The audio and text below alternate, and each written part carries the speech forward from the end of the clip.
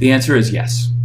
If an eavesdropper named Eve hears both C1 and C2, she can reconstruct M1 XOR M2. If M1 and M2 are both ASCII text messages, this could provide a lot of information.